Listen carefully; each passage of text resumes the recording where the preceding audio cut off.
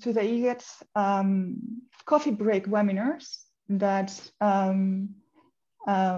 this is a series of webinars that we are organizing from the Interest Group on Agricultural Data in the Research Data Alliance. And the aim of these webinars is to facilitate knowledge sharing. You are all doing great things in terms of research data, and interpretability, semantics, etc. So these webinars aim really to facilitate to discover, let's say, what the others are doing, and also to build synergies if there is anything that is presented that is particularly of interest in your institution. I would like to welcome Ketevan Gogotchuri, if I say that correctly, Ketevan. She's from the Georgian Farmers Association. She's an economist with over 5 years of experience in working on international and donor-supported projects. She's specialized in proposal writing, project management and implementation, data collection and analysis, and development of reports and studies in the food and agriculture fields. She's going to present an introduction to the Georgian Farmers Association. And she's going to let us know now why she submitted this proposal and what is the relationship between what is done by the Georgian Farmers Association to the Interest Group on Agricultural Data and Research Alliance. Thank you so much, Ketevan. The floor is yours. Let me know if you can share your screen easily. Thank you, Ima. Hello, participants. It's really interesting for me to be able to participate in this webinar. And I would like to thank you, organizers, and also the Institute for Scientific and Technical Information, Techniform in Georgia. So they gave us the opportunity to be part of this webinar and to present Georgian Farmers Association. So it's again very nice to be here. I will share my screen. And the presentation today will be about the Georgian Farmers Association and also the analytics and research departments that I'm representing. So I have been working in Georgian Farmers Association since 2015, already more than 5 years. I have participated in different donor-funded projects, as already mentioned, and since last year, I am head of research and analytics department. So in my presentation, I will also talk about our research studies and our experience in the food and agriculture sector from our perspective.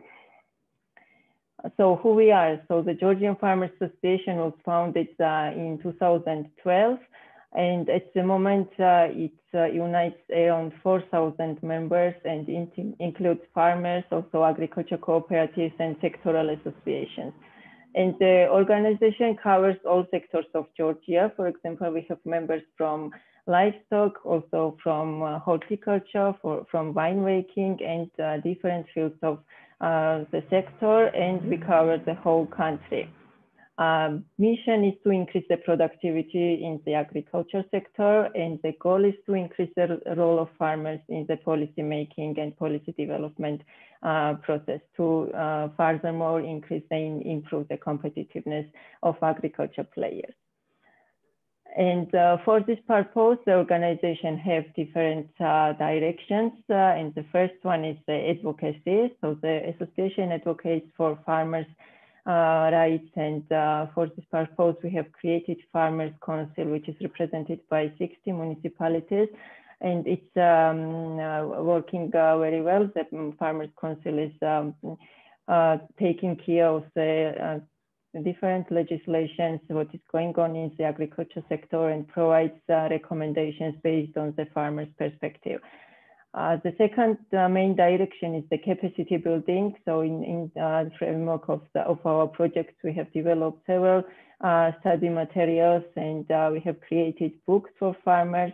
Also, the members of the association are able to participate in study tours within Georgia and also outside the country.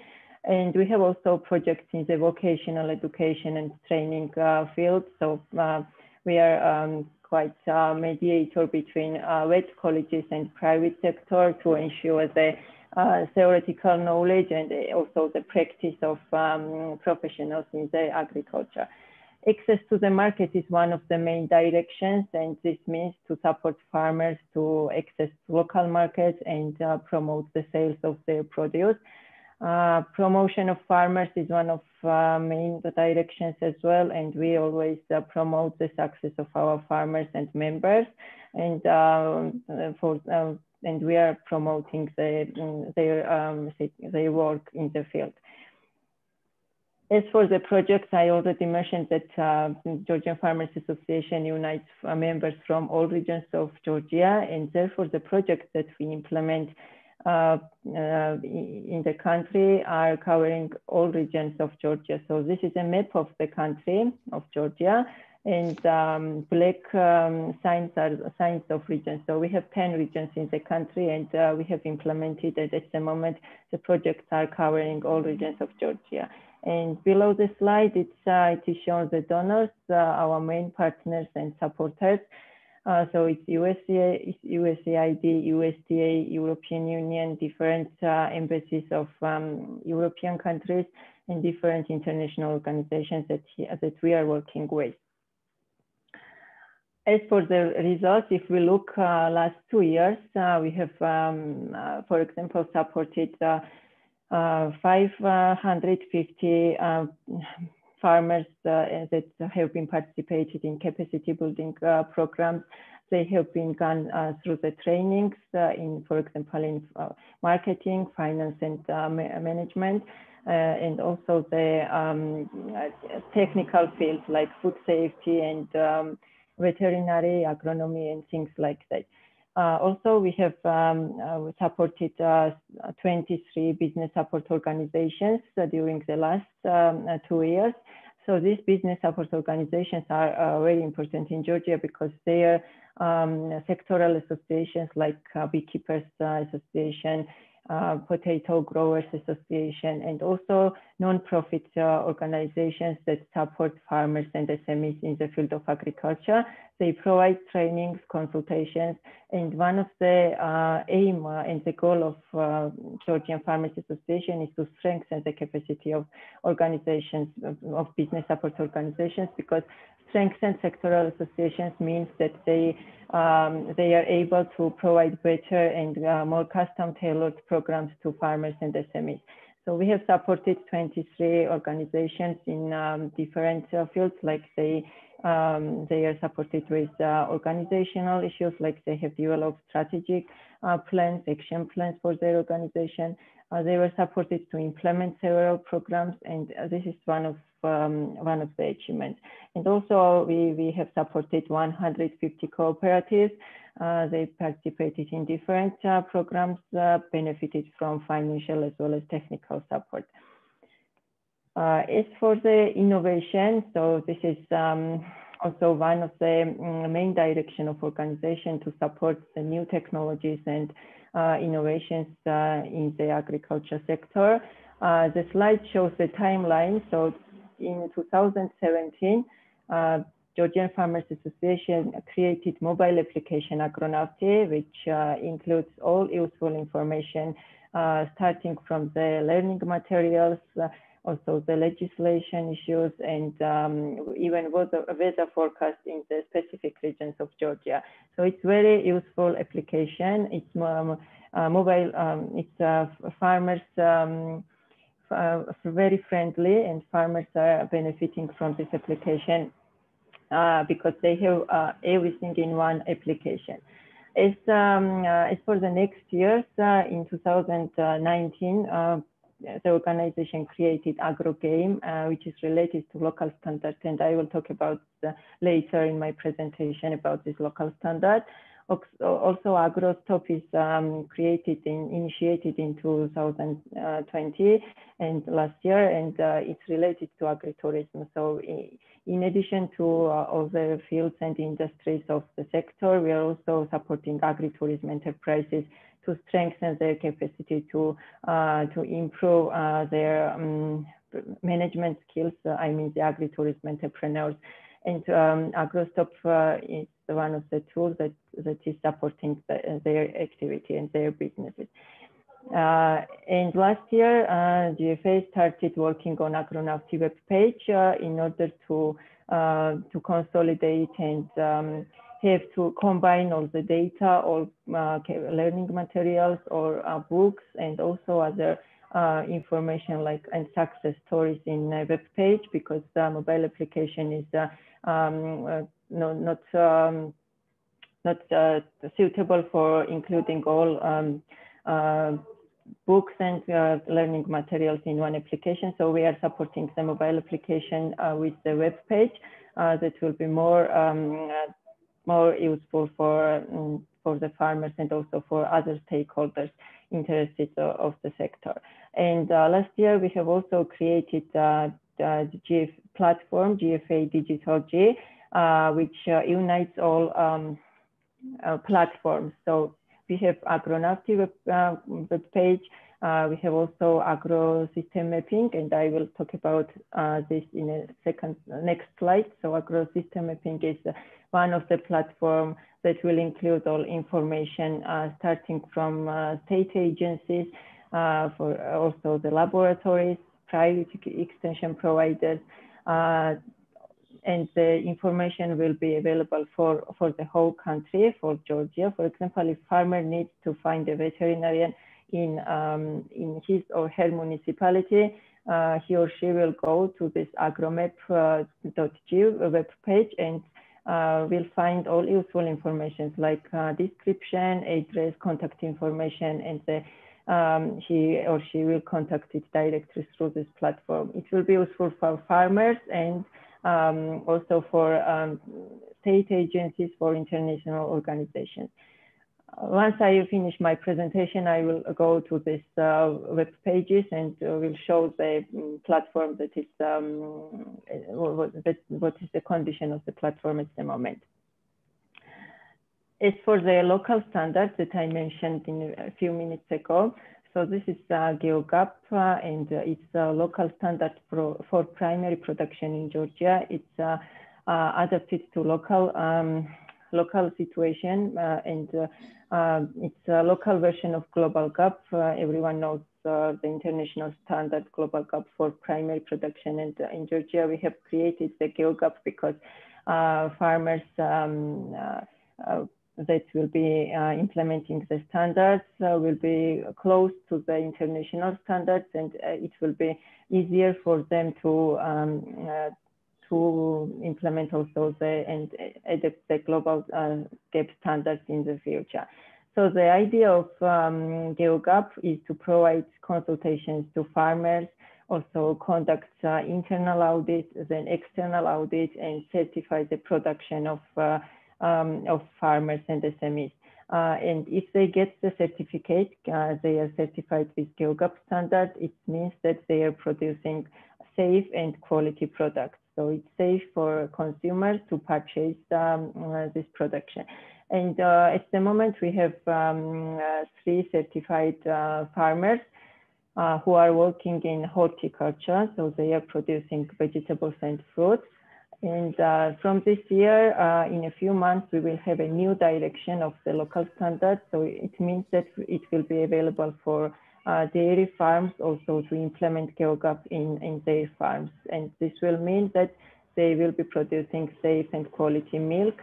And this is linked to access market. So by initiating the local standards and supporting the farmers to implement GeoGAP, this means that we are facilitating and encouraging their access to market, because we are quite providing a guarantee to the processors and consumers that the primary production is safe and quality.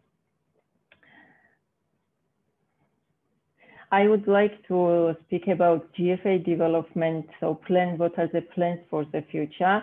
And there is a plan to open regional offices, because at the moment we only have one office in Tbilisi, in the capital city of the country, but By end of this year, we will have 2 regional offices opened in the regions, and it will give us the opportunity to expand and expand our activities and cover more villages and engage more farmers in our activities.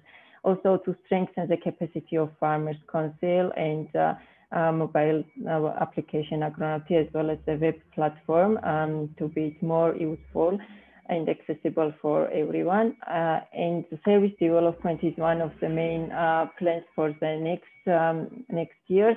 So it means to develop custom tailored services for farmers and our members. As for the research and analytics, so our next few slides will be devoted to analytical and research departments that I am currently engaged within the organization. And this slide shows the work that we usually do in terms of research and analytics. And it's very obvious that we start with survey design, because in different projects that I mentioned, we need to identify, for example, farmers' needs and needs for intervention. And for this purpose, we at first we conduct design surveys and then organize data collection through different methods like focus groups, online surveys, in-depth interviews, and also we work with GFA's call center within the organization, and they are supporting us with telephone interviews. Of course, we use the secondary data from National Statistics Office of Georgia, from also different organizations and from the state agencies. However, there are issues and there are data which is not available. So we have to find out the ways to collect this data, and this is our work to conduct the surveys by our own. The next step is analyzing the data and interpreting the results. And the slide shows the products, so what we do. So we do needs assessment studies, we do value chain analysis, economic feasibility studies, market researches, and also cost benefit analysis. And we are not limiting any sectors. So we have done value chain analysis in different fields, like in livestock, in beekeeping, and also in the winemaking as well. We have done needs assessment studies for different purposes. For example, needs assessment study for training, needs assessment study for market access, for example, the capacity, what are the needed capacity to be able to support the farmers in market access and things like that. I would like to highlight one of the projects that we initiated this year, a few months ago. This is called Market Price Information System. And this means that we are collecting data of agriculture commodities in Georgia. And for the pilot, we have chosen the beef and dairy industry.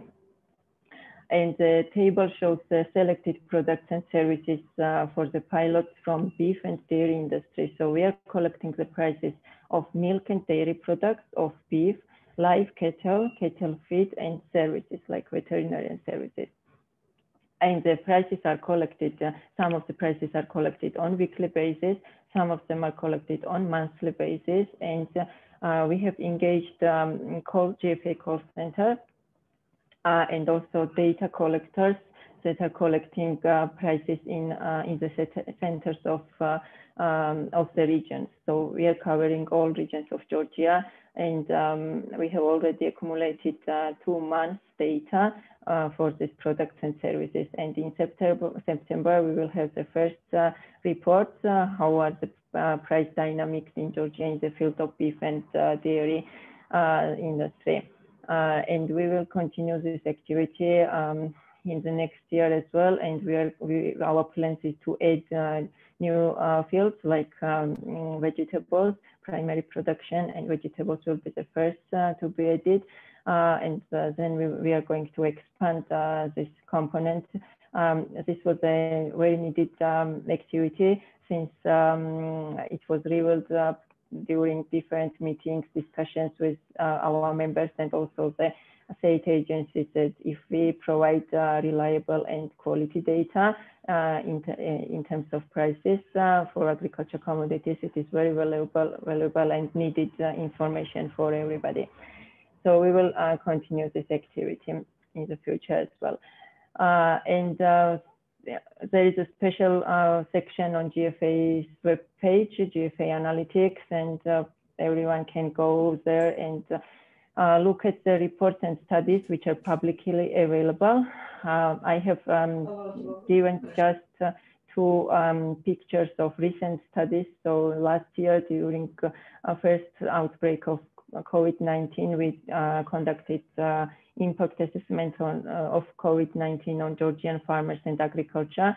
And the results are also available in English on the webpage.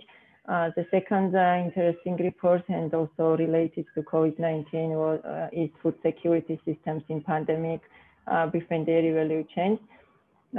Some of the reports, many of the reports are not published on the webpage because they are developed in the framework of particular projects and are not publicly available.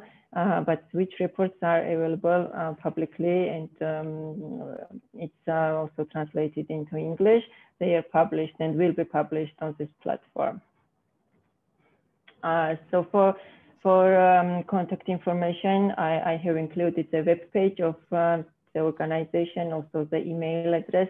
So it would be very nice if we get your feedback or contacted in the following months, and we are open any collaboration opportunities between different organizations with different countries. So thank you once again for giving me the opportunity to be part of the webinar. And if there are any questions, I am ready to answer. And I will show them a web page of Ketevan, there is no time. I'm sorry. Okay. Thank you so much. It was a very detailed and interesting presentation, but we are running out of time. So, and I'm just wondering whether in the audience there is anybody that would like to ask something to Ketevan about the presentation. You can either write in the chat, or if you raise your hand, we can give you access to the mic. Okay. Okay, I have a couple of questions. I hope that we will have, because we have only 5 minutes left. One is about semantics. So are you using any kind of ontologies, or if you are using ontologies or vocabularies, are they translated into, so are they only available in Georgian, or you have something that could help or could we could facilitate, let's say, the implementation of some of the principles and services that you have done in Georgia in other countries, for instance? Ima, I will make sure if I got your question correctly. So you mean the literature or information available for farmers? I'm talking about vocabularies. So when you are compiling the information, when you are doing the assessment of the information, etc., particularly for the research data, I assume that you are using standards, as you well said. Yes. So trying to customize some of these standards to the Georgian audience, but maintaining, I understand, the principles of the standard. But I'm just wondering that whether, besides the data model, besides the standard itself, whether you are also harmonizing the data using thematic vocabularies. Yes, of course, yes. We use the standard approach, but so in terms of data, we have our own database. So we have our members and the information that we have collected during different researches and surveys. It's not complicated data processing, or we are not using any econometric models to process the data. It's just very simple and very basics of data processing and also the usage. Yeah, we are not like statistics office or scientific research center to to be more to use approaches that are relevant for scientific field. Great. Dora has a question for you too. She's asking whether, how long does it take to certify farmers for export goods, specifically for the example that you said, which was horticultural crops? Thank you for the question. So I will clarify that this certification is a local standard, and it encourages the sales on the local market. So once the farmers have this certification, it does not mean that he or she is able to export the goods. And as for the timing, for the crops, it takes 8-9 on average 8-9 months to implement the standards. Okay, so we have another question for you from Caroline in Uganda, and so sorry because there are some works in my neighborhood. I'm interested in knowing how the beekeeping industry is structured.